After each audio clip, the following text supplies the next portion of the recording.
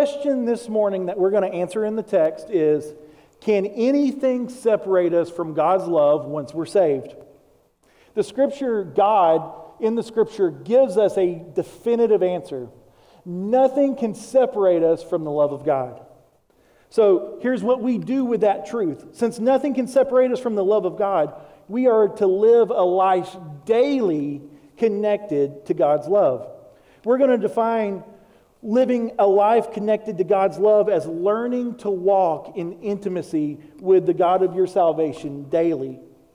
Romans chapter 8 is one of my favorite chapters in all the Bible. I feel like every time I get up here, I say something like that, but when you're in it for a week, it's like, oh my gosh, God loves us so much. But Romans chapter 8, if you don't walk away awestruck by the love of God, you did not read well. That's what this entire chapter is about how God loves us. So let's read our scripture today. If you can and will you stand with me? And we're going to read Romans 8:31 through 39.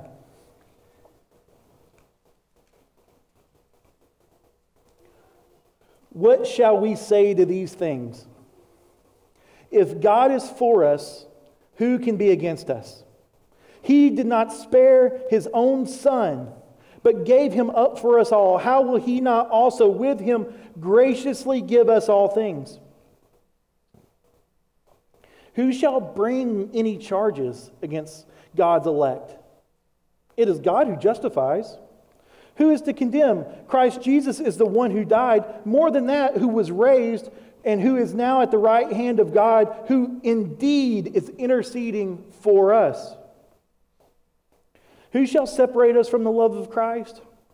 Shall tribulation, or distress, or persecution, or famine, or nakedness, or danger, or sword? As it is written, for your sake we are being killed all the day long. We are regarded as sheep to be slaughtered. No. In all of these things we are more than conquerors through him who loved us. For I am sure that neither death, nor life, nor angels, nor rulers, nor things present, nor things to come, nor power, nor height, nor depth, nor anything else in all of creation will be able to separate us from the love of God in Christ Jesus our Lord. Amen. You may be seated. So we're going to take this in two chunks. The first chunk is going to be verses 31 through 34 and then 35 through 39. So the first thing I want you to see is God's love binds us to himself. So in verse 31, we got to ask the question, what does it mean for God to be for us? I think this is one of the greatest misconceptions in pop culture, is that I think we believe that God is actually against us. And I don't know where it comes from. Maybe from our, we know deep down we're guilty and that God should not be for us. He shouldn't even care about us because we understand that we are wretches. Or maybe it's the subtle voice of the enemy whispering in our ear that God's not for you, God is against you. But when we come to verse 31 should be earth-shattering, that the God of all of creation is for you. I know we've grown up in church and we understand things like this, but that's a huge deal. When we think about God being for us, we might think that he's for us like maybe we're for our favorite sports team. So, for instance, I'm for the Dallas Cowboys. Dak Prescott is the quarterback, therefore I am for Dak Prescott. But if Dak Prescott begins to underachieve for a long period of time, I'm for the Dallas Cowboys, so what do I want? I want a new quarterback. Some of you in here this morning want a new quarterback. But that's not how God is for us. My dad is a football coach. I'm for my dad. Now, whether or not my dad performs well, I don't care because I'm for my dad. I love my dad. If my dad never wins another game, guess what? I am still for my dad because I love him. God's love, God being for us, is not based on our performance. And as we fail, he does not love us less. God is for us because God is love. 1 John 4:16, God defines himself as love. He says, God is love. God is not cold or indifferent towards us. God is the eternal fountain of unquenchable love, and his love overflows to us. John Bunyan says this of Jesus: love in him is essential to his being. God is love. Christ is God. Therefore, Christ is love, and Christ will never cease to love us. God's divine love, it's embracing. It's endless. It's engulfing. And God made you. God made you to love you and to be with you. Think about creation. Let's back up. Genesis 1 and 2. God made the heavens and the earth. He made a garden, and he put people in that garden. Why did God put people in that garden? To love them and to have intimate relationship with them. Now, man failed. God made a way to continue relationship. Each covenant, God is making way for us to have relationship. And this new covenant that we're talking about this morning in Christ, it's different than all the other ones because we get intimacy with God like no one else has ever had. Because the God of all creation paid our debt, and he sends his Spirit to indwell us so that we can love him and that we can be with him both in this life and the life to come. That's why God did all this. And this God of love, what he desires is you. He desires intimacy with you. But here's the problem. We grow numb and cold and indifferent to the love of God because we're always engulfed and embraced by it. So, here's the question for this morning. How do we foster in our hearts a love that won't grow cold? How do we kindle that fire so that our fire will burn bright, our love will burn bright, and we will also share the love of God with others? This goes back to the so what of the passage this morning. Nothing can separate us from the love of God. Therefore, we are to live a life connected to God's love. We're defining a life connected to God's love this morning as learning to walk in intimacy with God through dailiness, through daily practices. Dailiness is being in fellowship with God so that we can tune our hearts to hear his voice as he speaks to us when we're in the Word and when we're in prayer. Look, intimacy does not come from checking boxes, right? All of us who are married know this. Intimacy comes from spending real time with your partner. So here's a diagnostic question for you. I want you to ask this of yourself. I'm going to ask it twice. Have you been spending enough time to consider yourself intimate to the voice and will of God? I'd ask that of myself this week. Because I want each of us to know whether or not our hearts have grown numb and cold to his love. So I'm going to ask it again.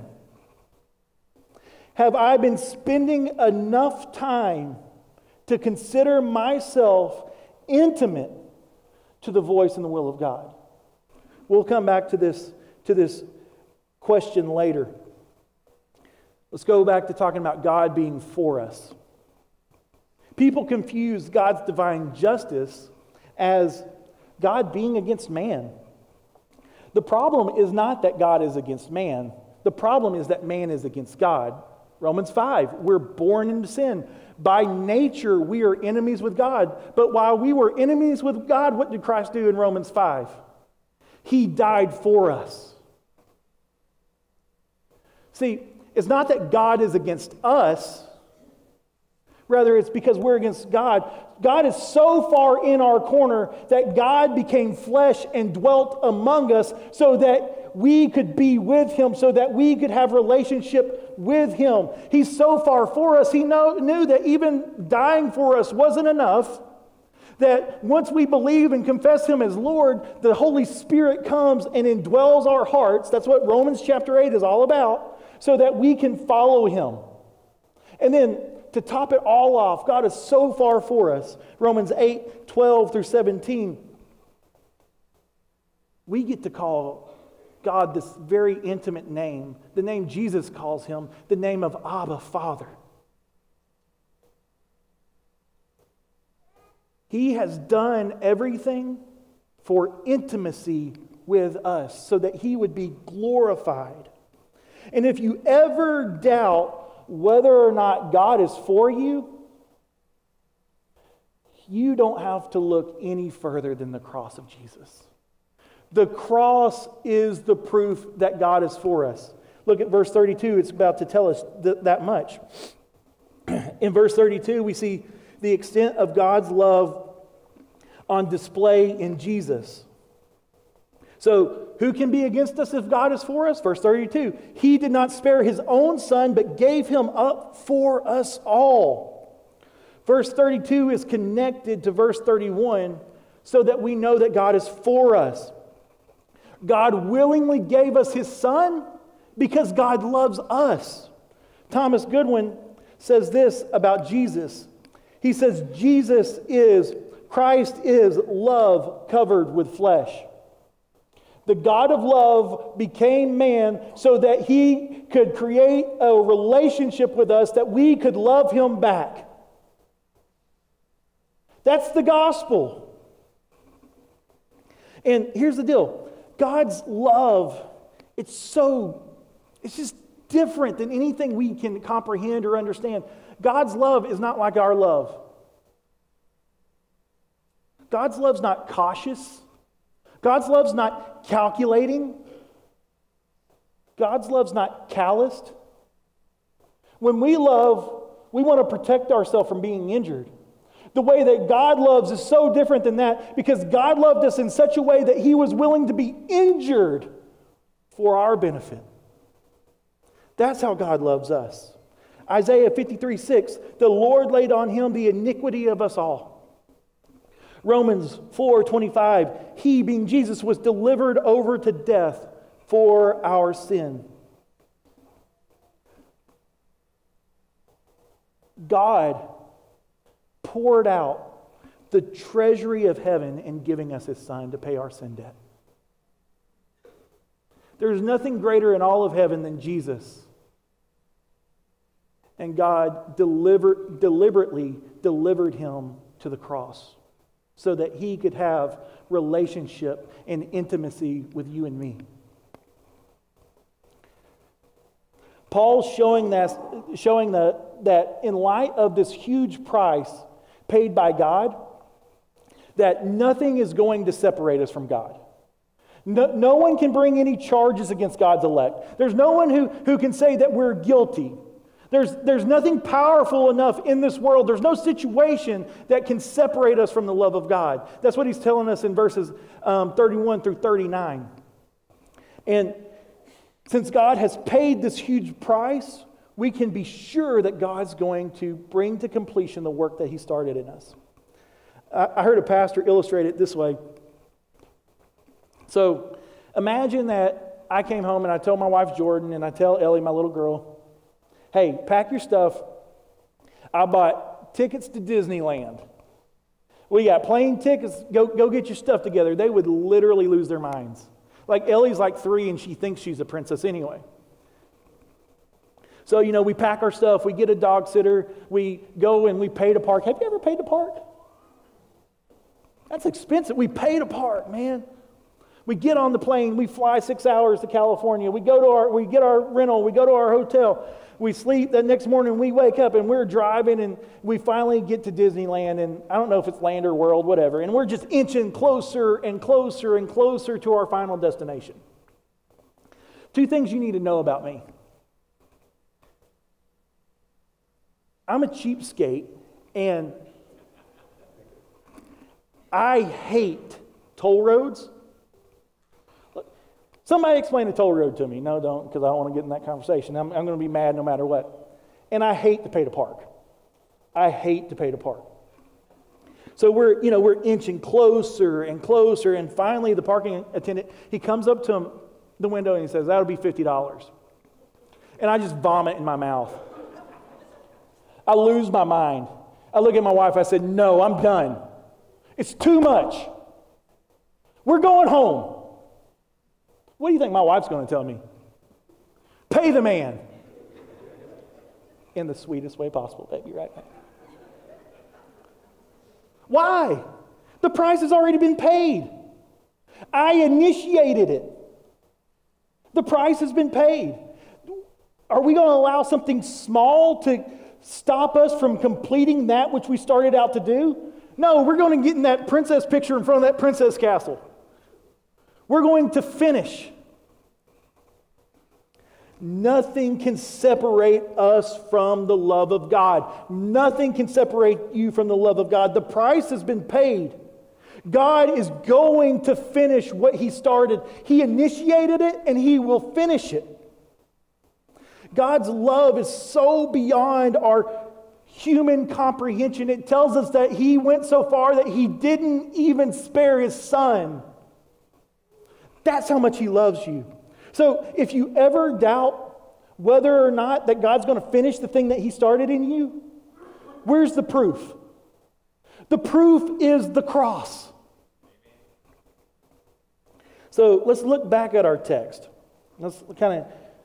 I know some of you are asking, all right, that's cool, but what about this like graciously giving me all things? That sounds good. Like let's talk about that for a second. So I think that could mean many things, but I'm confident it also means this.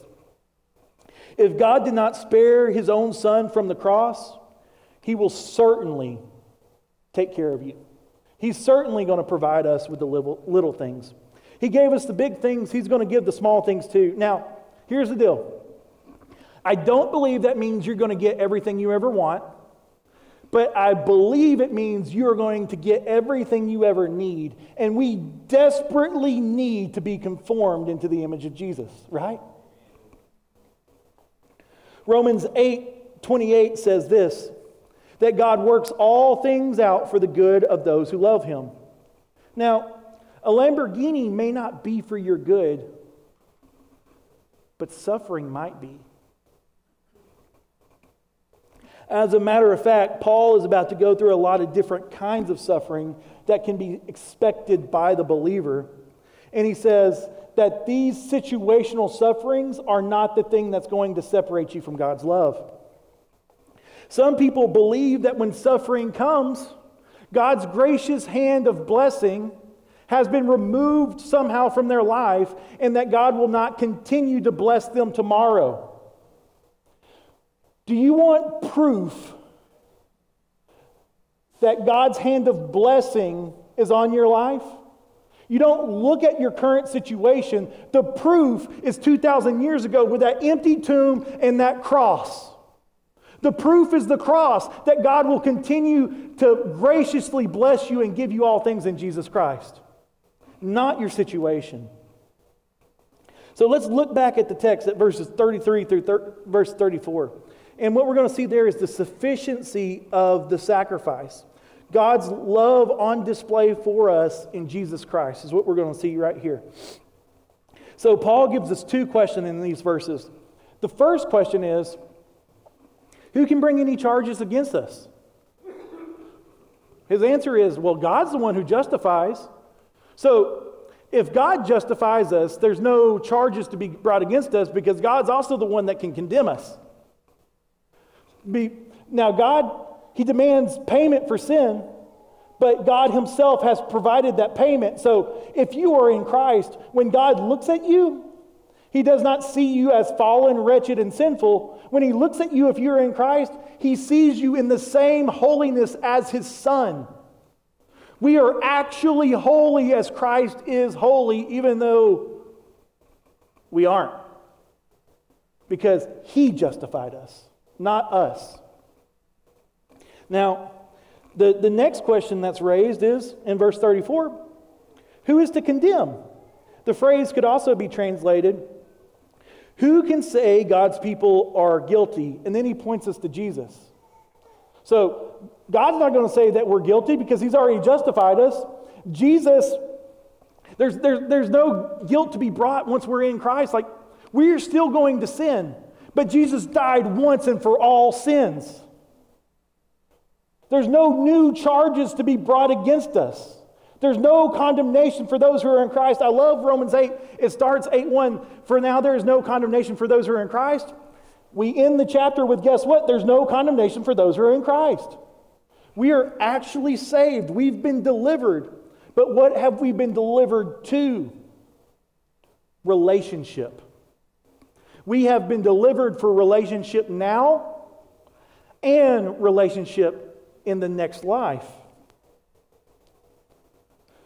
So Jesus, on top of paying our debt, on top of justifying us, on top of taking our condemnation, verse 34 tells us that Jesus stands or sits at the right hand of God making intercessions on our behalf. That's a fancy word. He's praying for us. He's pleading for us. And you're like, well, how does Jesus pray for me individually when there's all these people in the world?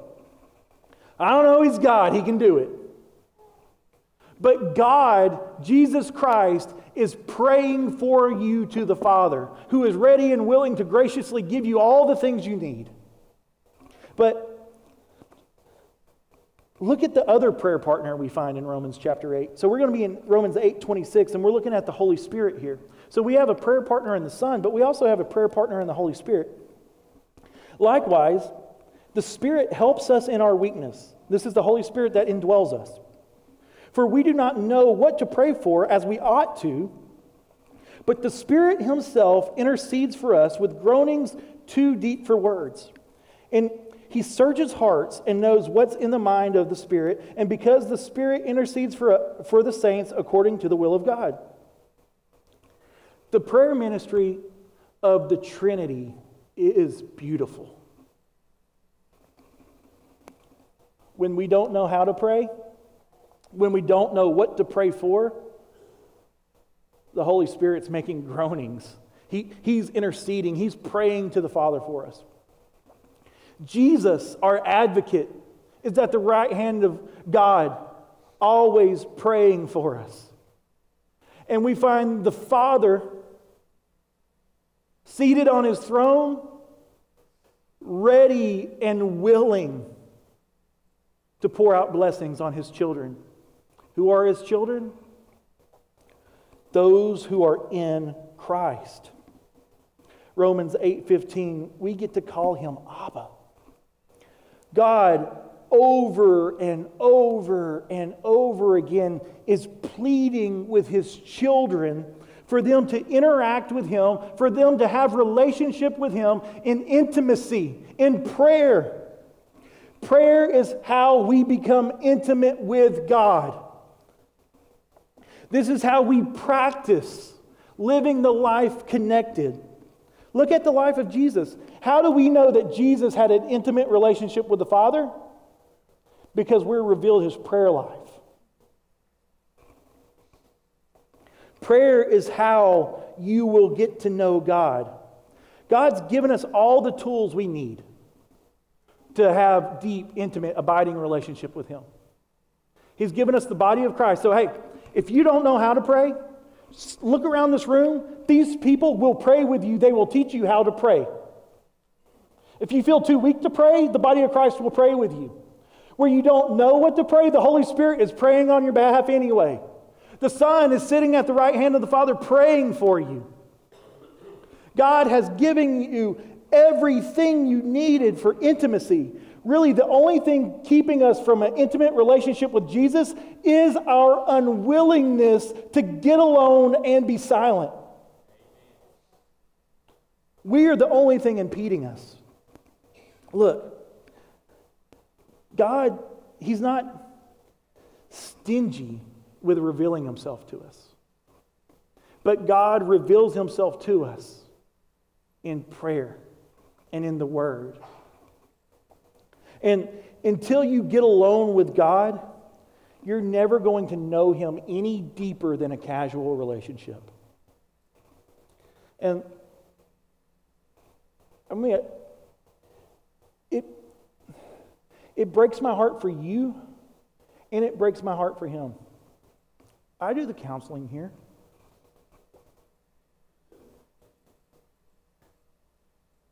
You want joy? You want all these things. And these things only come from being connected to Him. But outside of the things, God is the source. He is the sun. Like the planets in the solar system, and we just revolve around Him, and He wants to know us. Your Maker and your Savior wants to reveal Himself to you. And it breaks my heart for you, and it breaks my heart for Him, because He has literally moved heaven and earth for relationship with you. He's created an earth. He became man and dwelt among us for relationship. A lot of people tell me that they spend their time with God in the car on their commute. And that's awesome, by the way. I think that's great. I do too. I call that redeeming the time, just in the natural transitions of my day. I try to refocus. I try to pray. But if that's the only time you were to spend with your significant other is while you were doing something else, you were just kind of fitting them in, would it make that person feel special, or would it make that person feel like an afterthought? We need to move from fitting God into our day to centering our day around God. This is living a life connected to the source. Do you want to live a life of joy? Be connected to the love of God daily in daily practices. Do you want to live a life of power? Do you want to be a soul winner? Do you want to change the world around you? Live a life connected to the love of God. Do you want to be free from your anxieties and depression and addiction? Daily live a life connected to the love of God. Or maybe this describes you better by your actions. You want the daily blessings of God and expect to receive them without daily connecting to God. Because when you do that, what you're really saying is you want the gifts of God, but you do not want the God of the gifts. And I don't say that to be mean. I'm saying it to challenge you, because I want you to live the good life. The life of joy and the life of victory, the life of love. John 15 tells us that He is the vine and we are the branches. And when we are connected to Him, we will bear fruit. That love, that joy, that peace, that patience, that kindness, that gentleness, that self-control. We will bear fruit in the lives around us. But we have to be connected to the source. Let's keep going. Let's look at verses 35 through 39. We'll see here that nothing can separate us from God's love. The first section here is really 35 and 36. And what we're going to see is situations can't separate us from God's love. So Paul asks the question again, what can separate us from God's love? Nothing. Now, Paul gives us a list here of things that we've seen him endure in the book of Acts. The suffering, the tribulation, the hunger, the nakedness, all the things. None of those situational things separated him from the love of God. Now, one of the things we don't see him do in the book of Acts is face the sword. But we know from the book of Philippians, what does Paul say? To be absent from the body is to be present with the Lord. So when he did face the sword, do you believe that the sword, the situation of the sword, was the thing that separated him from the love of God? No. Situations aren't the thing. Suffering is not the thing. In verse 36, Paul goes on to quote Psalm 44:22. He cites Scripture, I believe, to show us that sometimes it might be God's will that we suffer. It's a popular belief today when suffering comes that sometimes you're outside God's will. And that's just simply not the case. Because what is one of the titles of Jesus? Jesus is the suffering servant. James, Peter, John, Paul, the apostles, they all faced great suffering. All of them died horrible deaths with the exception of John. And do you believe that they were separated from the love of God? This is a testimony. We believe that suffering often is not God's will for us. That's prosperity gospel. A prosperity gospel would affirm that if something bad is happening to you, it's because of your lack of faith. God forges us into the image of Christ. When metal is forged, it's stuck in the fire. And often, God's hammer in forging us into the image of Christ is suffering, and the anvil's dependency. As we're smashed by the hammer of suffering, we find that there's nowhere to go but God, and we learn dependency. As Christ was dependent on the Father, we are molded into the image of God. We're molded into the image of Jesus. Look with me now at verse 37. So, how in the world can Paul say, if we're being slaughtered like sheep, are we more than conquerors? Seems like an oxymoron, right? Well, Jesus was the Lamb of God who was slaughtered, and His victory is our victory. Because Jesus conquered death, we conquer death. We are more than conquerors because we are in Christ, and Christ conquered. We get to live in the victory of Jesus. Let's look at verses 38 through 39.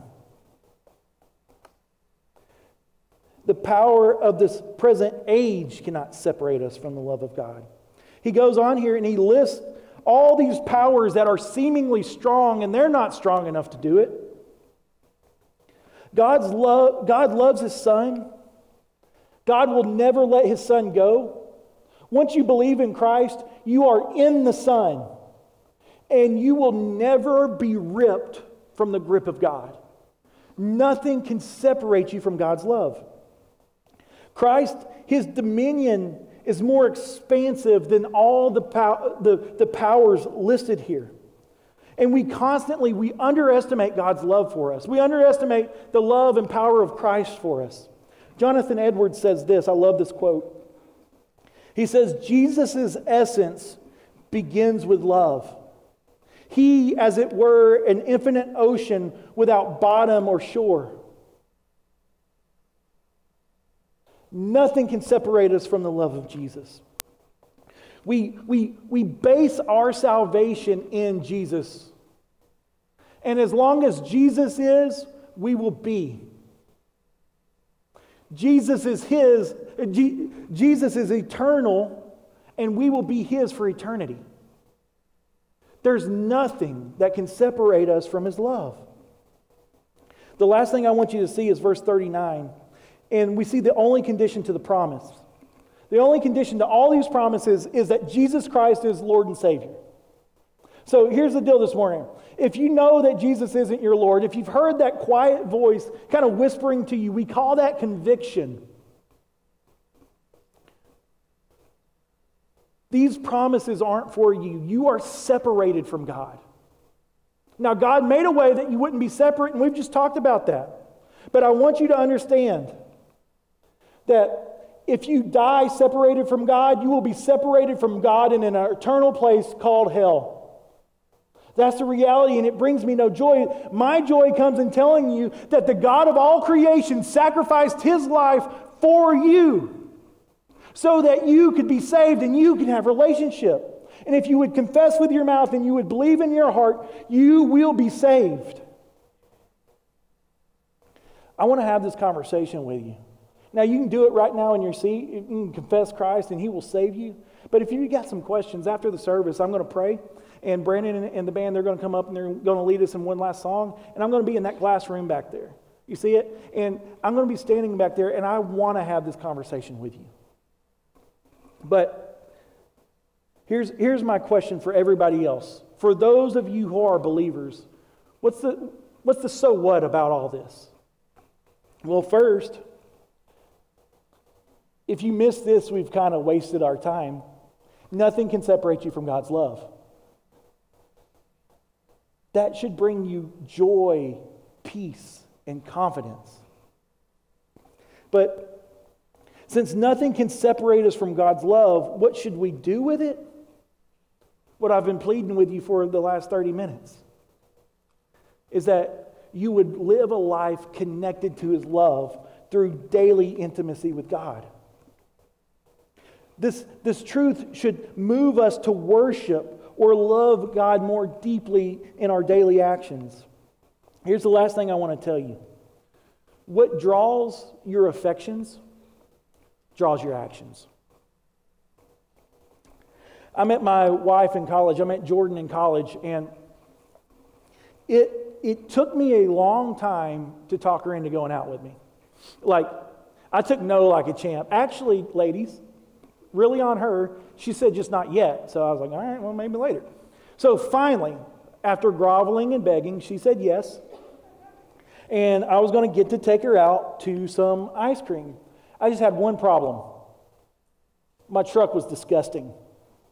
It was a little single cab, red Chevy pickup truck. I worked out of it. It had my sweaty clothes, my tools. I'd leave shoes in there. There were, empty food containers and bottles. And really the only place to sit was in the driver's seat. There's zero chance that Jordan would have went on that date. There's zero chance she would have gotten that truck. So, but what did I say a second ago? What draws our affection draws our actions. She had my affection, so I took action. And as soon as she said yes, I pulled up to a dumpster. And I just started throwing stuff away. Now, I got it cleaned out, but it was still stinky on the inside and dirty on the outside. It's just now not disgusting on the inside. So I went to the car wash place. I got that bad boy detailed, man. I cleaned it out. I was cleaning out the little crack. I was getting it, man. Washed it. Looking brand new. Still a problem. It stank to high heaven. It smelled like a shoe. So I went to Walmart and I bought about $100 worth of Febreze, and I bombed that thing. Sprayed some cologne in there. It was a couple hours till the date, so I just left the windows rolled down so maybe it would air out. But I didn't want anything to stand in the way. I didn't want any distractions from the object of my affection, spending time with her.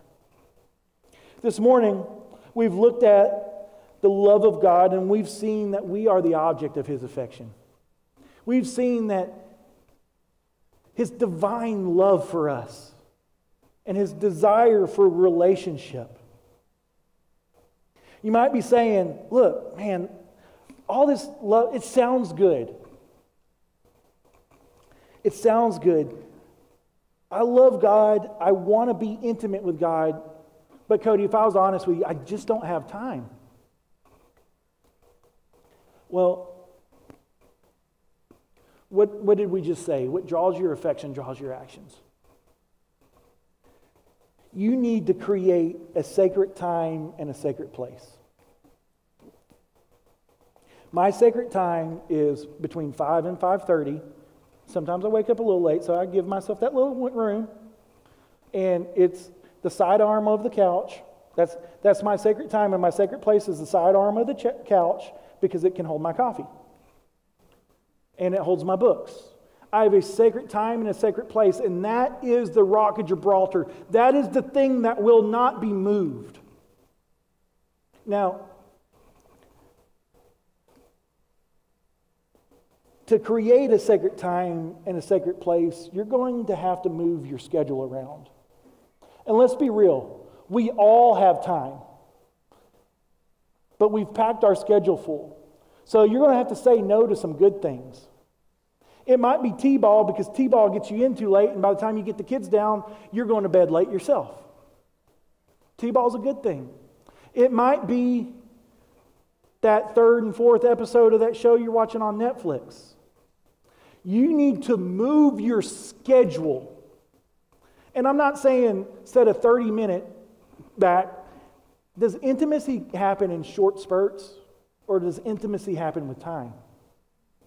You're going to have to move your schedule by hours. Your bedtime probably can't be 11:30 or 12 anymore. It's going to have to be 9:30. Because if you want a life connected to God's love, you got to spend time with Him. And you're like, man, that's rough. That's not realistic.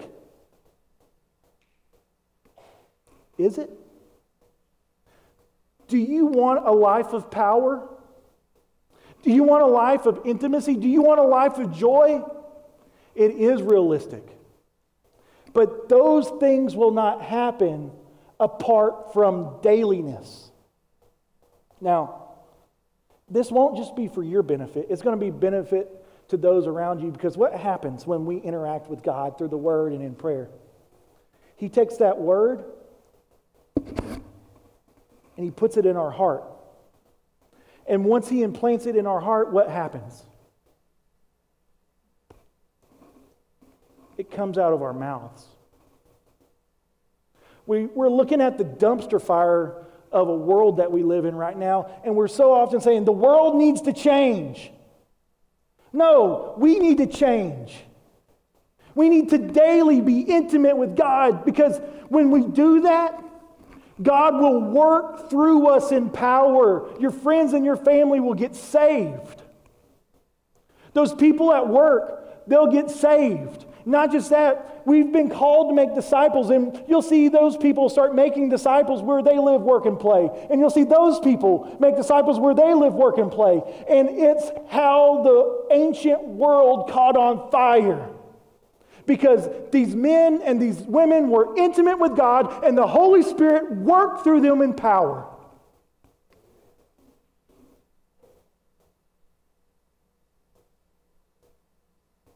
I promise you God will do it in you.